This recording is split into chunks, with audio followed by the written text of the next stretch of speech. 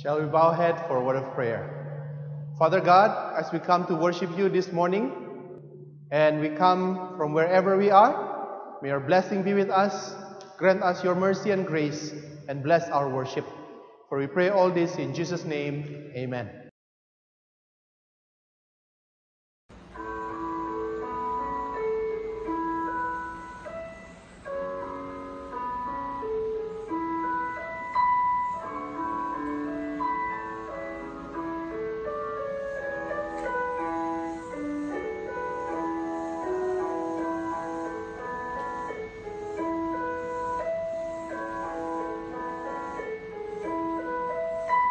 Suffer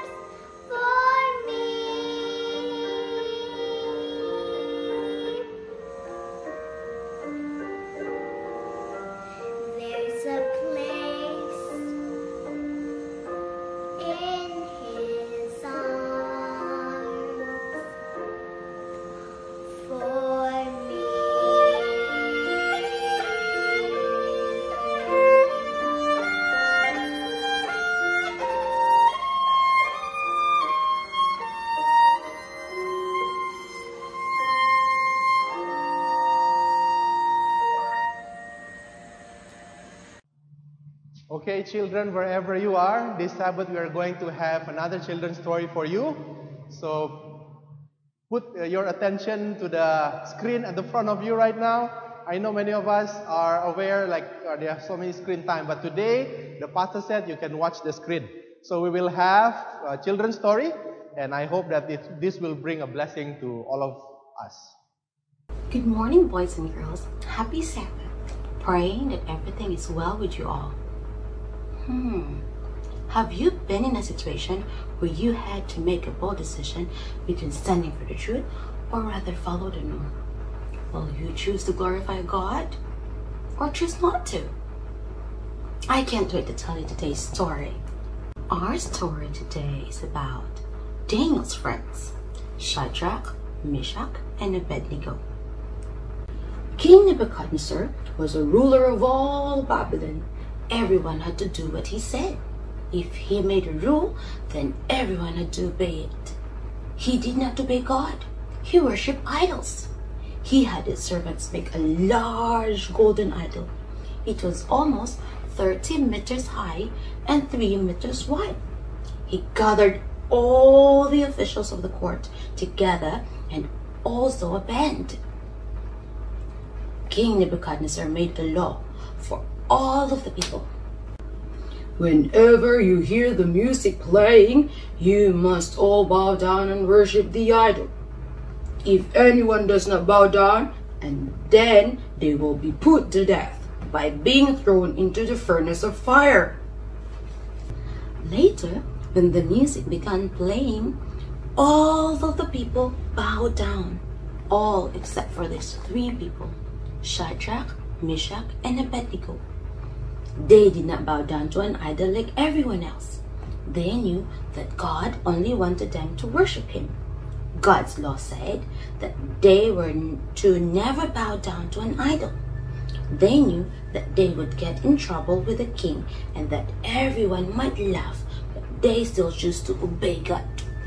Some astrologers in the king's court noticed that Shadrach, Meshach, and Abednego did not bow down to an idol. They went and told the king that someone had dared to disobey the king's law. King Nebuchadnezzar was very angry. How dare anyone in his kingdom not worship his gods? He called the 3 young men before him. Why will you not bow down before the idol, as I commanded? If you do not bow down to my idol immediately, then I will have you thrown into the blazing furnace of fire. The king said angrily to Shadrach, Meshach, and Abednego, We don't have to explain to you, they answered. We will never bow down to anyone but the Lord God. He is the only true God. If you throw us into the fiery furnace, then our God will save us. Even if he let us die, we would still love him and not worship your false gods. The king was furious. He told some of his strongest soldiers to tie Shadrach, Meshach, and Abednego and throw them into the fire. He ordered the fiery furnace to make 7 times hotter than normal. The fire was so hot that the soldiers died when they threw the men into the furnace. Then an amazing thing happened. King Nebuchadnezzar looked into the fire and saw 4 men inside the furnace. Even though the fire in the furnace was burning and it was hot, the men were just walking around inside. The king leaped up in amazement and said, Weren't there 3 men thrown in the fire? Oh yes, king, there were only 3 men, answered the advisor. No one knew why the men were alive, and no one knew how there could be 4 men. The 4th man looked different. King Nebuchadnezzar wrongly thought that he was a god. Maybe the man was an angel, or maybe it was the presence of the Lord God. Shadrach, Meshach, and Abednego, come out of the furnace, yelled the king. the three men walked out of the fire, they were unhurt, and their clothes were not burned. Everyone noticed that the men didn't even smell smoke. It was a miracle. King Nebuchadnezzar said, "Praise be to the God of Shadrach, Meshach, and Abednego. No other God can save men in this way." The king ordered that no one in the kingdom ever say bad about God, the Lord God. Then he gave Shadrach, Meshach, and Abednego even better jobs in the kingdom of Babylon. That's the end of our story. These three young people managed to stay strong even though they are in a tough situation, because God is with them. May God be with us always. This is my prayer. This morning, our sermon is taken from the book of Matthew, chapter 19, and we have heard the verse actually just now being said through the special song that we had. And so I will go forward and go straight right away to the sermon itself, and I would like to invite all of us to give our attention to the message that we will have this Sabbath morning. Now, for most of us who had been in church for all this time, I have shared with you many things about my childhood, but there is one thing that I can still share with all of us, and that was my preschool days. I remember during the time when I was still quite young, probably when I was 6 or probably 7, just a bit after preschool days, I guess, I received, if I can say, my first existential question. It just so happened that I was sitting in my living room back in Indonesia, and I started to have this thought about what it will be if I do not exist. How does the world will look like? Will there be anything different? And how does it feel to be a non-existent being? And from that question onwards, I start to ask about many other questions. For example, I started to ask about the existence of God. And I started to ask, how do we know that God is the way that we see from the Bible? Yes, I was 7 years old and I had all these questions with me. And so I started to ask this question to the people around me. I started to ask this question to my parents, to my teacher, to my pastor. And of course, back then, to have a 7-year-old boy asking such a deep philosophical question is something that was quite unexpected. They were a bit like, oh, okay, you should talk about, all those, why that superhero exists, or why we eat this food this morning, but why you even have to ask an existential question, something that is so philosophical. But that was the question that I had back then. I was asking this question because I do wonder, how does it look like to be not existing in this universe? And I wonder whether the universe that we know as we know it today is the only universe that we are aware of.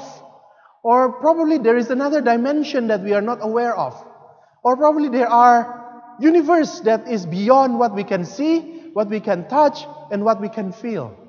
How do we know that God exists the way God exists in the Bible? What is the form of God? How does God look like? Does He have beard like me? Or He looks like me? Or all these questions. And so, when I was young, and I started to ask all these questions, some people around me start to find that, hey, it is too young for you to ask such questions. Or they started to think that I probably have lost my faith in such an early age, that I couldn't discover faith anymore in church. And so my question back then was considered as someone who had been a troublemaker. I asked too many questions, and oftentimes people like me who ask all these uncomfortable, disturbing questions about faith, about religion, about what we believe, about the church, and so on and so forth, we are considered as troublemaker. We are counted as someone that is doing and asking too many questions that is unnecessary. And so back then, many of these questions were not answered. And fortunately enough, if I can say, my parents really so-called like to bring us to the library. I remember growing up, while I have all these questions with me, they may not have the full answer, and one thing that I appreciate from them is this, that they never dismissed my question. The people in church that back then may dismiss the question and think like, oh, your son asked too many questions that is too deep. But my parents, I don't know why, for some reason, they entertain these questions even though they do not have the answer. And so what did they do? They sent me to the library. So I was spared by the library. Every week, at least 2 to 3 times, my parents will bring me to the library. And I can stay there for hours looking for all books. And it is interesting to know that not only me, 2 of my sisters also, we enjoy library very much. We will browse every single book in the library. We will read about dinosaur. We will read about UFO. We will read about science. We will read about geology. We will read about geography. We will read about sports. We will read all kinds of things. And somehow, some of the answers that I was looking for, was found in the library. But this is the problem. Because most of the books in the library are written by secular writers who may not necessarily share Christian worldview. And so I started to wonder, for example, when I read books about geology, and of course for those of us who are also reading geology and all these things about stones and how coal were developed in the soil and so on and so forth, suddenly I start to read and say that, hey, all these books said that the earth that we have today was a process of a long period of time in which all this sedimentation, all these layers of soil that we have built upon the previous soil that came probably about millions of years ago. And so I started to wonder, and I started to question the church stand on our idea or what we teach in the church about creation. I started to read books about dinosaur. And in those books, the writer will say that dinosaur exists millions of years ago, during a period that is beyond what we are understanding in the Bible.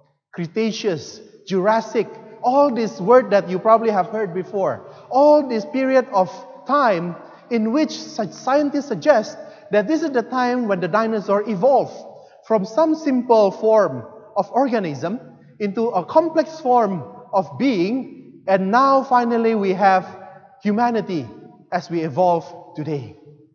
So I started to wonder whether the teaching of the Bible started really the truth, or whether now I have to rely on science, where the book seems to say that we are here, we exist because of some form of evolution. It's all just a coincidence. Now, I do not know whether it happens to your family as well. But one thing for sure, my son started to ask similar types of questions. He started to come and ask me, Dad, in the science book that I read, it said that this dinosaur exists. But the scientific book said that they exist about 3 to 4 million years ago. And right now he is 6. And part of me feel a bit proud to know that he asked the same question like I asked when I was his age. But at the same time, I realized as well the struggle that my parents had when I was asking that question to them. And we are living in this world of today where our young people are not limited in their search for information anymore. Back then in my time, I have to travel to the library to read all these books. But for the younger generation of today, They don't even have to move from their house. All that they need to do is to just Google it, or they will go to Wikipedia. And some of the answer of their questions seems to be there. But when they come to the church and asking similar questions, oftentimes we give them an opposite response. Probably we still stuck with this idea that when our young people are giving us or having this question to us, it's a sign or it's a symptom of their starting to lose their faith.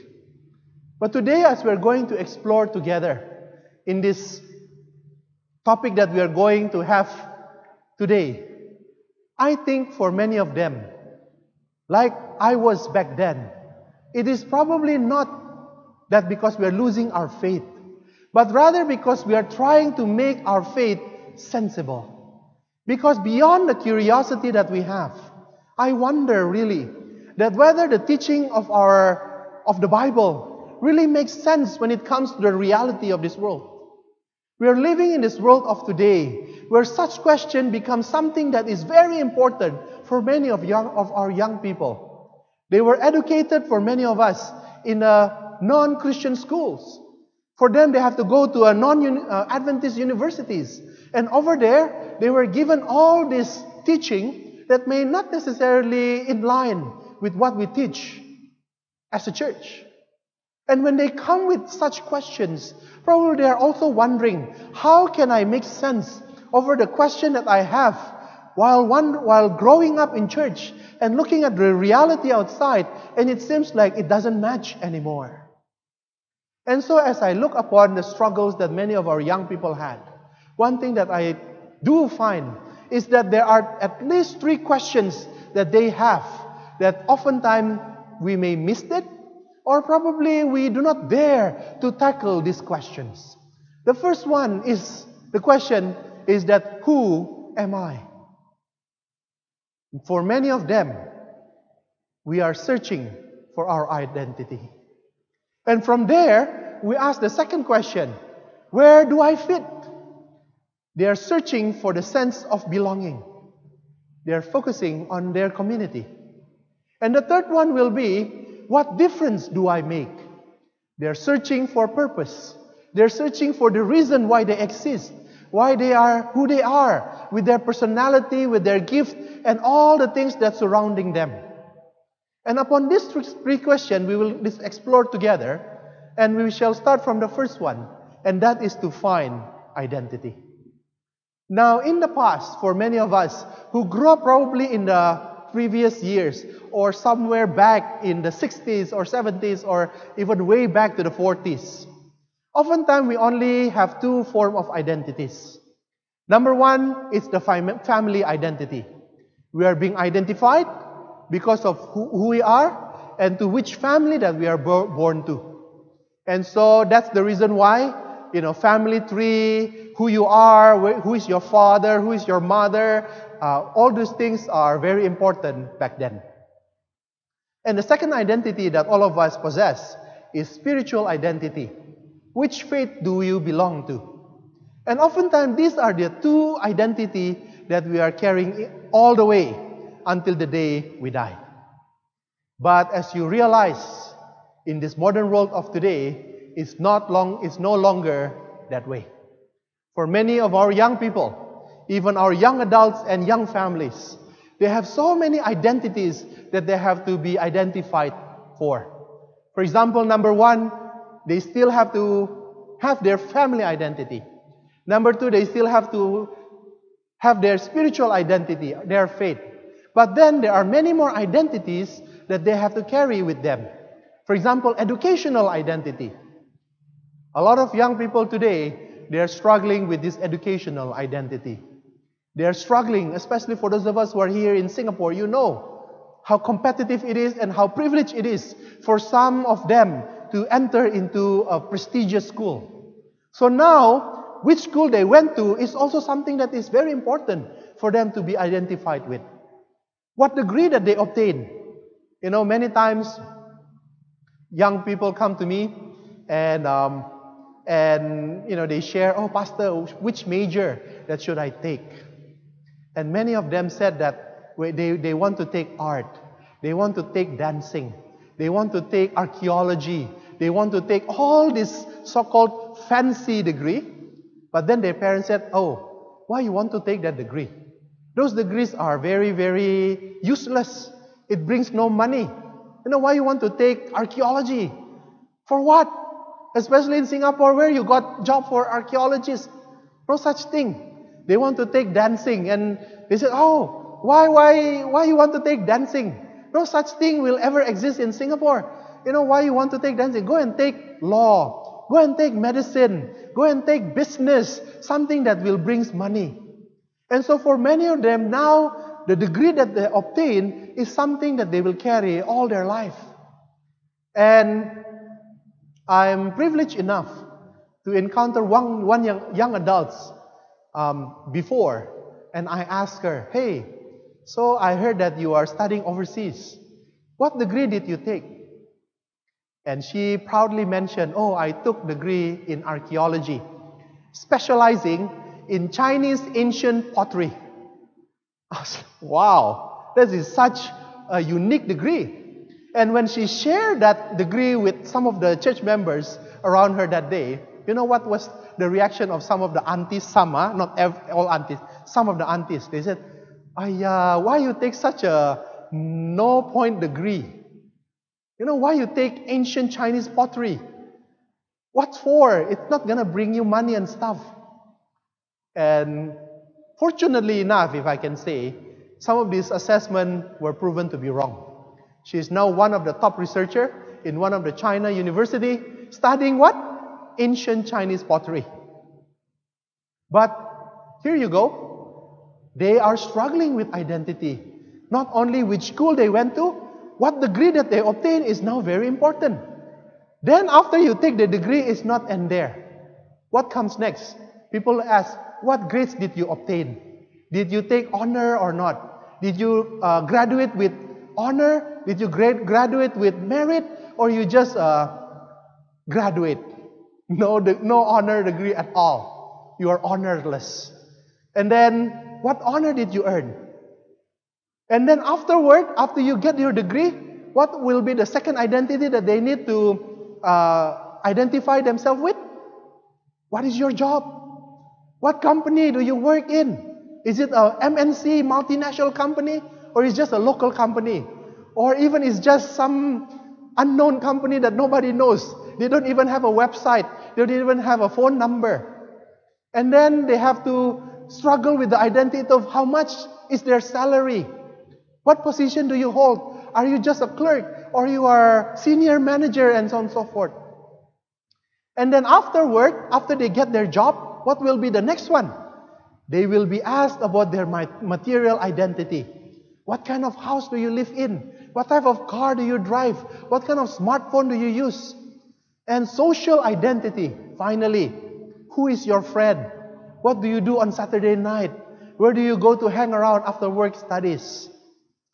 Our young people and our young adults today are struggling with so many identities being placed in them. And you may say, oh, why do you have to be bothered with all those identities? Just believe in God and work in faith. If I have to be honest with all of us, even some of us in church, we are so driven to see our child will be successful outside of the church. We are very concerned whether they will survive in Singapore. We do whatever it takes so they can go to prestigious universities. We want to make sure that they will get a good job. We want to make sure that they have a good friend. We want to make sure, even some of us, that they will have enough things in their pocket so they can be comfortable enough to be identified as someone that is good enough in life. The day when your identity is just being identified by your family and by your faith has long gone. And with this crisis of identity that many of them are struggling, many times they have to face two things. Number one is they will have identity crisis, and number two, they will have immense stress. Because of all this pressure that they have to undergo in life, sometimes it's just difficult for them to identify themselves with the church. And oftentimes when they come with this identity crisis to the church, we respond in this way. Number one, that we take and say to them, if you are not with us, you are against us. If you're not living up into the faith that we believe, if you're not behave in the way that the church behave, you are not part of us. Or sometimes we also go and even tell them, how do you not even know about such thing? You have been growing up in church. You know, we even did that test. I remember some of them were telling me they were brought in front and they were tested over their fundamental belief. And it's such an embarrassing thing to do, I believe, that they have to come forward and they were tested and asked all those Adventist fundamental beliefs. And they already come with their identity crisis, and now they are being humiliated in front of everyone that they do not know the fundamental belief of the church. And we expect them to stay in church after we humiliate them. And number two, when it comes to the immense stress, when they are so stressed with all these demands of the world that sometimes even us as Christian parents, we put in them. The response that we gave to them was, what a spoiled generation you are. Back in the day when I was your age, my life was much harder, but I didn't complain. That is usually the way we respond to them. Oh, such a strawberry generation, such a spoiled group. You know, small things also cry. Small things also complain. Now, I was tempted to do the same, knowing that back in Indonesia, I was even placed in a gangster high school for a while. And when some of these young people in church came to me and said, oh, Pastor, don't walk there, because we know there will be a gangster there. And I told them, in my mind, I almost said like, yeah, you all is just normal people. If in my time, those people I will beat them up. But then I realized, when I'm saying those things, what the message did I send to them? That their stress, their concern are not validated. That we simply tell them that, oh, you are such a spoiled people. Grow up. Be stronger. How come those small things also you cannot do? And forgetting that we are not extending the empathy and the sympathy of Jesus to many of them. Or sometimes we even blame them. And we said, oh, it is because of you playing cell phone too much. That's why when Pastor preached, I noticed that you are using your cell phone and play games. That's why now you are cursed. And so on and so forth. Yes, it's probably true that they shouldn't watch their cell phone. Even right now while I'm preaching, hey, young people, please don't watch your cell phone or play game, all right? But I will not blame you and say that, oh, because of that, because of you don't do this and that you are in such situation. Because by doing so, we may have missed the opportunity to extend the love of Jesus for them. Number two is the sense of belonging. In the world that they are living today, you may wonder why they are so hooked into social media. Why they are so hooked into all types of media. Instagram, Facebook, Twitter, and now even I'm so confused, if I can say, with this app called TikTok. How many of you are playing TikTok? I'm not sure. But I know that many of our young people are so used to this TikTok app. I start to watch, I was like, yeah, it's interesting, but it's really not for me. But then you may wonder, why are they so hooked into all this social media? And the answer is simple. They're searching for connection. They're looking for a deep, personal, social connection with someone. And the question that we need to ask ourselves is this: how many of us are related to our young people today? And I'm not talking about the question about you just say hi to them and how are you and that's it. But you are really, really there and talk to them face to face and heart to heart. You really know who they are inside out. You really know who they are as a person. You really know them as people. And so this question that I have for you is that how you really know them. Because oftentimes we have this misconception that in order for us to relate with them, is that you need to be like them. You dress like them, speak like them, eat like them, and so on and so forth. You know, when they go out and eat pizza, you have to eat the pizza as well. But for them, it's okay because they are still young. But for us, we are worried that it will increase our cholesterol report on the next health screening that we will have. So sometimes we are wondering, oh, do I have to dress with them? I will look so awkward if I dress like the young people. But I have to tell you today that you don't have to dress like them. You don't even have to eat their food in order for you to relate with them. Sometimes we think that to relate to our young people, we need to approve all the things that they do without reservation. They want to do this, yeah, go ahead. They want to do that, yeah, go ahead, no problem. That's not also what I'm trying to say about relating with them. Also, sometimes we think that in order for us to relate with them, we have to sponsor them in all the expenses and spoil them with gifts. Oh, they want to have a game. Oh, we buy for them. They want to have toys. We buy for them. They want to have decoration. We buy for them. No, not necessary. We don't have to buy everything for them to relate with them. But all that they need from us is this, is that they just need to be comfortable around us. That's all. All that they need is that they can feel very comfortable around us. They don't need us to spoil them with food, with toys, with games, with sponsoring them in everything. No. They don't need us to play with them, dress like them, joining TikTok, or even eat their food. But what they need is that they just need to feel very comfortable around us. That they will find that, hey, around this man, around this uncle, around this auntie, around this pastor, I feel very comfortable. I can just say whatever I say and knowing that I'm comfortable around him or her. And that is the thing when I mention about relatable to our young people. Because once they know who they are, and once they know that they can belong to us, they will find their purpose. Because this is the studies that had been done by Fuller Youth Institute Research. They have studied and conducted these studies among 500 youth groups.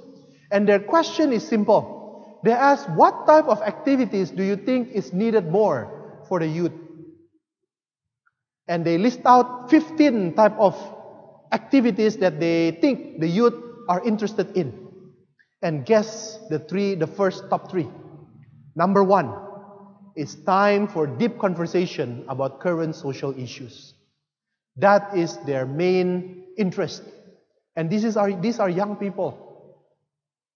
And oftentimes we think what they want to have more in their youth activities is more eating, more games. No. The top one, the number one answer was time for deep conversation about current social issues. They want us to talk about the reality of the world. They want us to talk about the condition of the world. They want us to talk about what's happening right now, right here, right now. Number two is mission trip. They wish that the church will have more mission trip. And number three, interestingly enough, the study shows that the third one is community service projects. They wish that the youth can have more community service projects. And guess, having more games is it's fall under which category? According to the studies, having more games is the last on the list of all of the survey that they have sent out to all these youth. Our young people do not need more games. They do not need more fun things. They do not need more just having fun and hang around. Because why? The world out there can provide a better games than what the church can give. Why? Because sometimes in church our games are so restricted. Cannot do this, cannot do that, cannot have boys and girls together, cannot have... They don't want to have games anymore in church. But what they want is for us to dare to have a deep conversation about what's happening in the world today. What's happening with the poverty in many of these countries? And what will the church do to deal with those poverty, with abuse that happen, with all those problems that happening across the world, with all the racial issues that happening in different parts of the world? They want to know where we stand as a church. They want to extend the love of God through mission trips. They want to serve their community. And so it is interesting to know that in their heart, in their mind, their question is, how can Jesus be manifested in the world that I live today? That is the question that they want us to answer. Beyond the Sabbath school lesson, sermon, and activities that I have in church. So I have studied all this Sabbath school lesson. How does that lesson will impact me in the way I see myself in the community? How can Jesus be manifested in the world that I live today?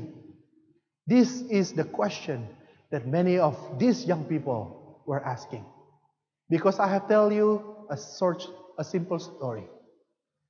For those of us who had been aware, for those of us who are living in Singapore basically, you know that there was a stage in the circuit breaker, and probably one of the reasons why we have to enter into circuit breaker because the increase of the infection rate among many of the migrant workers in the dormitory. And I have to tell you, this interesting event that didn't happen and probably many of us in church are not aware of. On the fourth day, when we entered into the circuit breaker, one of the young adults of our church actually texted me and said, "Pastor, what can we do for these migrant workers?" Now, these young adults who sent me these messages, they are the one that you may see in church, seems to have no interest in church, in activities, in whatsoever. You will notice that they are the one that will sit in some spot of our church pew and they will be busy with their phone. And yet, at the moment where this crisis happened in many of these migrant worker dormitories across Singapore, they were the first one who texted me and said that, "Pastor, we need to do something about this." And so they gathered all the young adults of their group and they have donated quite a significant help through one of the NGO to help some of our migrant workers out there. Without asking the church for budget, without asking board approval, without writing any proposal, they just stood up, they said we need to do something, and they did it. And yet sometimes you may see them only in church as these rebellious people who don't even listen to the sermon of the pastor. But I have to tell you today, this is our own young adults. I'm not talking about young adults of other churches, but this is our own young adults who sit with us in this church during the time when we still have when we still have our physical service over here, that they are aware of the situation and they have extended the love of Jesus to some of them, even without the knowledge of many of us in church. I just would like to tell you, church, that your young adults, our young people, they are not fully ignorant and careless about the church and what the church should do for people around us. They actually are trying to extend the knowledge of Jesus that they have learned in a way that maybe not necessarily the same with us, but they did it anyway. And so you may say, "So pastors, what's your point? You have explained to us all this long explanation. What's your point?" And I just like to bring us to the book of Matthew chapter 19, verse 13 to 14. In this story that we have heard the special song just now, very beautiful special song, we have heard what did Jesus do when his disciple tried to move away all these children that were brought to him. In the time of Jesus, such tradition is that parents will bring their children to a specific rabbi or a respected man to receive a blessing from him. But in the eyes of the disciples of Jesus that day, for them, they think that this is a problem. The disciples see the little children or the younger generation in general as a nuisance. They're insignificant. They're a source of problem. They're a waste of time. Jesus has something more important to do. Jesus needs to preach. Jesus needs to do all these things. And all these young children and their parents is a problem, and they, out of their good intention, wants to spare Jesus from having to deal with this issue. And so they push them away and say that, oh, you young people, you don't understand adult problem. You are not mature enough to know what you need to do. And all these things. And so they were pushed away. But then Jesus said this, that let the little children come to me and do not forbid them, for of such is the kingdom of heaven. Now the question is, if the kingdom of heaven belongs to this younger generation, does it mean if we shun them away, we ourselves will not see the kingdom of heaven, aren't we? That we will not be able to understand what is the kingdom of heaven is all about. And so there are more questions that we need to ask. Because it was not strangers who stopped the children from coming to Jesus. Instead, it was Jesus' own disciples, His own inner circle, who pushed them away. Now, I'm not trying to say that the world will not able to attract our young people to leave the church. But is it just possible? Is it possible that we who claim to be the inner circle of Jesus, the church, the people who serve our Master and our Lord, we are the one that had pushed our younger generation away from Jesus? That out of our good intention, or probably out of our own concern, we have pushed them away and say that you are not that important, you are not that significant, you are not ready yet to be around Jesus. Probably today we need to start to think and look back. Are we really have extended the love and the kindness of Jesus to them? Now today I'm not speaking, and you may say, oh Pastor, your 30-minute sermon from the beginning until the end, youth, everything is youth. Are you trying to be a youth advocate? Honestly, no. Because what I have in mind is this. I personally believe that our younger generation is the key to our survival. I have received more and more requests from many of us that said, Pastor, can you find someone else to serve in this ministry? I've been serving in this ministry for more than 20 years, you know. Can you find someone else? And not only one person said that to me.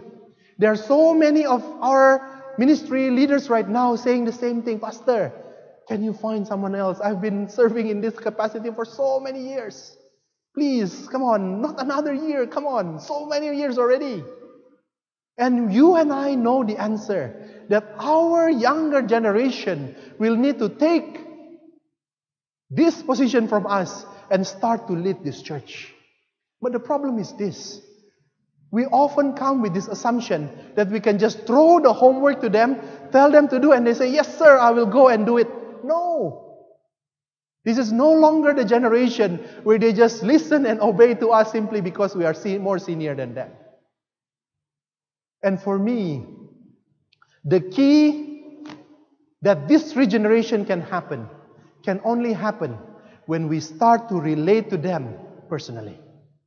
When we start to open up and we start to say that, hey, I'm willing to be more in relationship with you.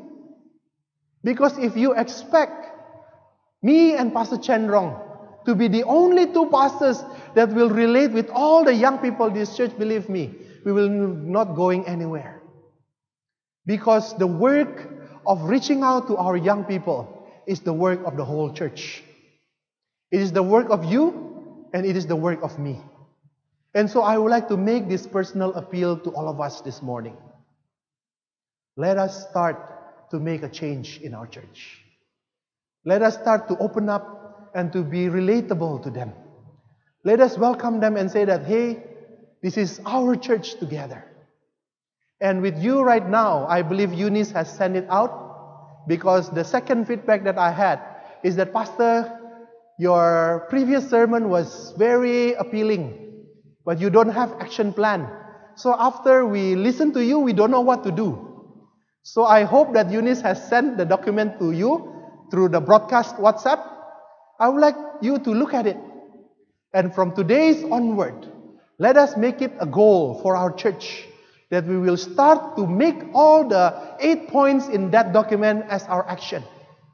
That we will make it something that we will intentionally do to our young people. Because this is about the survival of this church.